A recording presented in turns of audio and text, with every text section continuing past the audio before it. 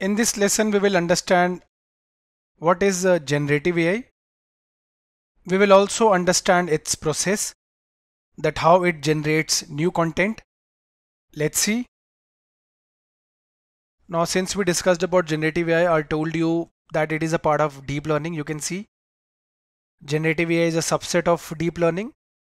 It uses AI neural networks and can process both labeled and unlabeled data. That means, as I told before, the types of machine learning, supervised, unsupervised, and semi-supervised methods. Okay, Gen AI, that means generative AI is a class of AI models, okay, that is designed to create new content. It can generate not only text but images, music, and other forms of data. It is built on large language models. We will also discuss large language models later. Okay, these LLMs, that means large language models, are deep learning models. So this is the process of generative AI.